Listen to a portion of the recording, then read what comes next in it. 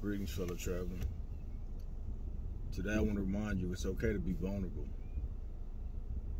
Along your journey, there's no way to be perfect. So to have times when you're honest with yourself, even being vulnerable as far as telling your truth to others, whether it be about your own journey or their own journey, it's okay. And it doesn't mean that everybody will be as accepting of you being vulnerable. Some people will judge you for it. Some people will not like it. It will make them uncomfortable because they're not used to being in that space. But vulnerability could be various different things as well. Sometimes it's not simply saying your truth, but it's acting within your truth. It's moving along your journey in a manner that supports what you believe to be your truth. It's not for everybody, it's for you.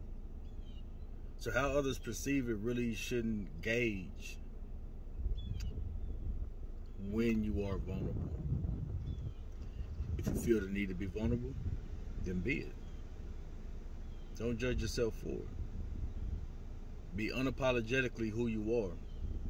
And sometimes in that vulnerability, see, it's not a weakness. Because sometimes when you act out on that vulnerable state or that vulnerable side of you and your personality, you unleash something that's that cannot be contained. Meaning, sometimes it's a harsh truth.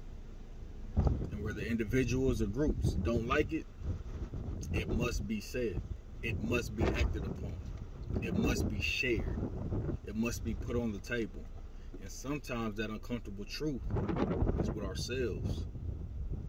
We have to look in the mirror and have those conversations. We have to sit down with ourselves and be comfortable with being by ourselves and have those conversations with ourselves.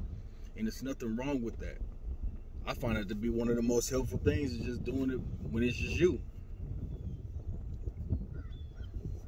I apologize, something flew in my eye. I say these things to simply say, be who you are. Be who you choose to be. Don't allow anyone to put you into a box, as I said before. Don't allow anybody to do that. Don't be a caged bird to sing. Nah, be free. Just as you hear these birds out of nature, be free. Do you. Live your life by your design. Make your choices. Do not be scared to be vulnerable. You will mess up. It's not about perfection. It's about execution. And then you do it another time and another time. And by doing that, you find your way closer to the center of yourself, your true being. But you also find yourself closer to the center of others. Because when you speak from your heart, you connect with the hearts of others. And you'll be able to see those who are really for you and those who simply don't rock with you. And it's all right. To make it through your journey, you do not need anybody holding your hand. No. But it's beautiful to have a few reminders every now and then from fellow travelers that are along their way as well. We came in alone, we're going to leave out alone. The only one who's going to stick with us and been with us the whole time is God.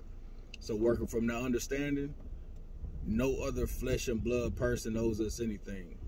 But it's beautiful when we come across those we can appreciate.